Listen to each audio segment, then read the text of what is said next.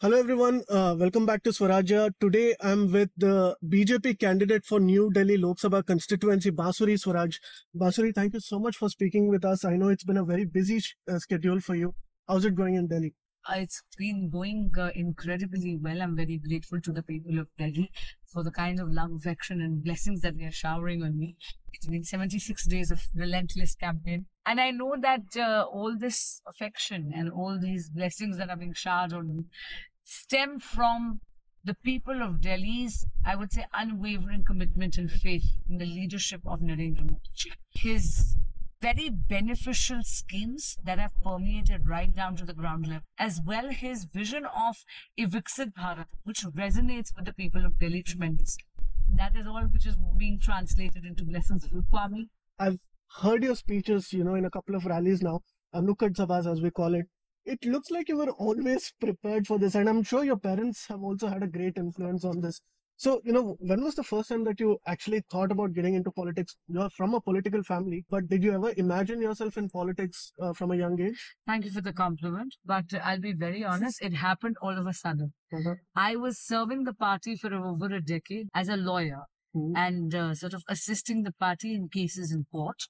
Suddenly, I got a phone call where I was asked to join as a co-convener in the legal cell in Delhi BJP. After some time, I was asked to serve as a secretary of the Delhi BJP. And suddenly on 2nd of March, I found out from television, just like the rest of us, that the party has fastened a new responsibility on me, which is of being the Pratyashi or the candidate from New Delhi Lok Sabha seat.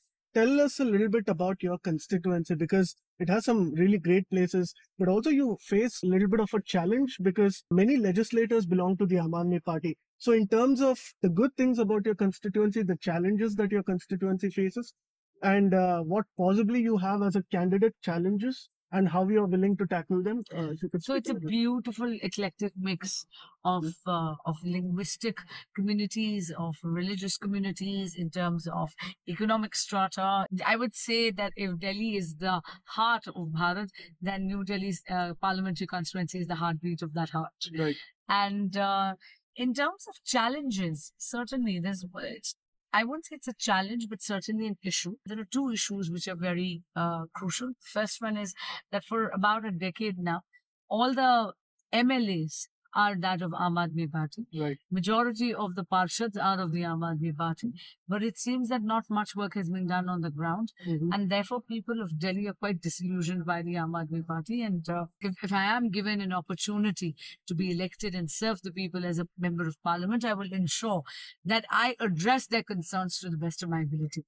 The second issue is that there are many beneficial Modi administration schemes which the Honorable Chief Minister Shri Arvind Kejriwal ji has disallowed their implementation in Delhi due to selfish politics, like Ayushman Bharat. In Ayushman Bharat, the beneficiary is granted free health cover up to 5 lakh rupees annually.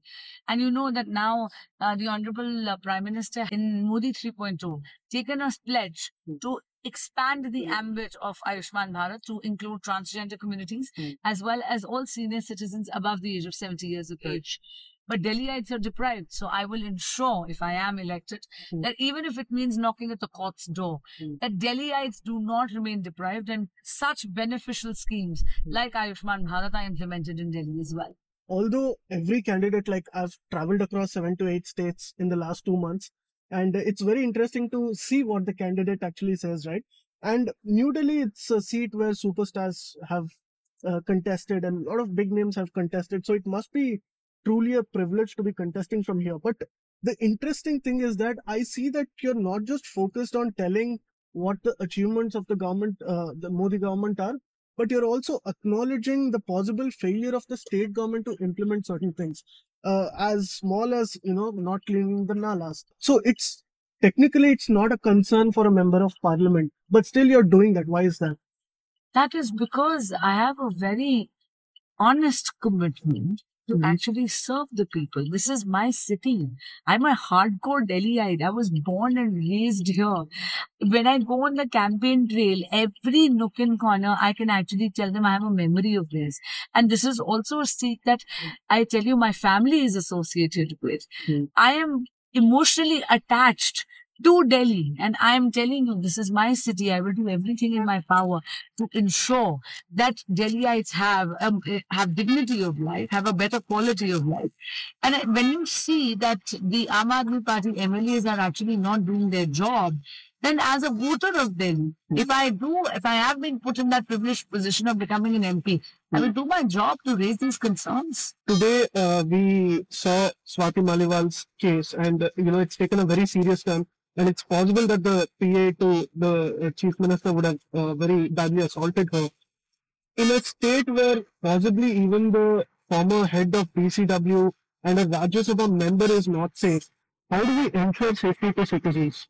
There are two separate issues that you've raised in this question. First, it is flabbergasting and shocking that the Honorable Chief Minister Shri Arvind Kejriwal continues to maintain a very deafening silence on the issue of Ms. Swati Maliwal being assaulted at his own residence by the OSD of the Honorable Chief Minister. Yes. If the Chief Minister cannot ensure the safety of his own Rajya Sabha member and a woman Karyakarta of his party, how will he ensure the safety of women in Delhi? Not only that, Mr. Kejriwal has not taken any action. In fact, he's traveling with the accused, and it is shocking. It seems that he has zero commitment towards taking any action of any sort.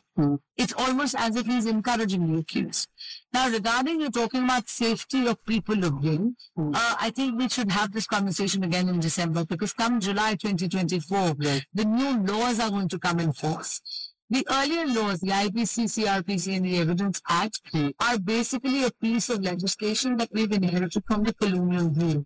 The British made it to rule us, and therefore, at the heart of it is not justice. It is basically a set of laws which were made to cull any kind of rebellion, to basically ensure that we are subdued. And I think for the first time since independence, Bharat is going to get laws which has been kept Bharatiya in mind, and which stems from Bharatiya ethos. So that is going to have tremendous deterrence value, because these laws are drafted in a way which is very clear, as well as they're very strict in nature. I think that will really help ensure safety of their youths. Many people are saying that they see traces of your mother when you're campaigning, and many media reports have also mentioned that. And Sushma ji also contested from Karnataka, and she's had a big influence in Karnataka as well. While you're campaigning, is there any pearls of wisdom that you remember from your mother? I think the biggest life lesson that my mother gave me was to be fearless and to give it your best and leave everything else to. Because the only thing in your control is your karma. The results are never in your power. Very good luck to you. Thank you.